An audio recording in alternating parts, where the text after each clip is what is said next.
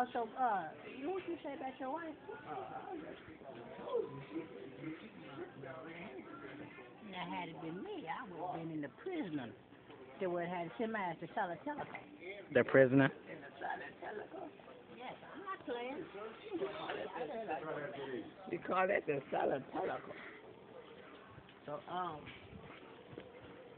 you know, they got to see in the solid telephone. I know what they do. They play with some telephone. That's what they do. The way you don't want it to be played with. I don't want to go there. I thought I wanted to go.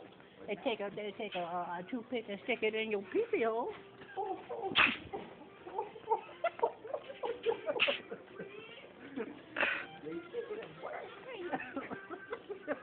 I don't know. Your pee-pee hole. Your pee-pee hole. Well, that's you old in the a-hole. Well, the both of them ain't nothing to be played with. Yeah. Sure. Both of them is old.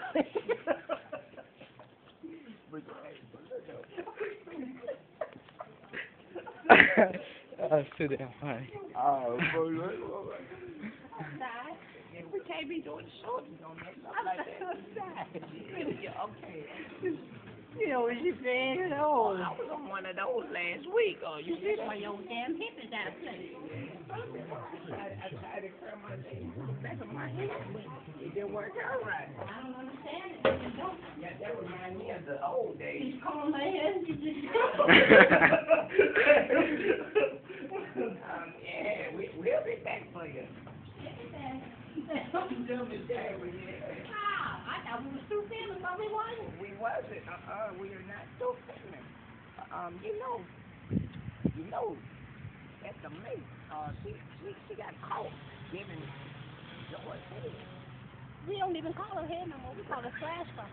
Flashlight? Why we call it that? I don't know. It just sounds like a flashlight. She was giving flashlight.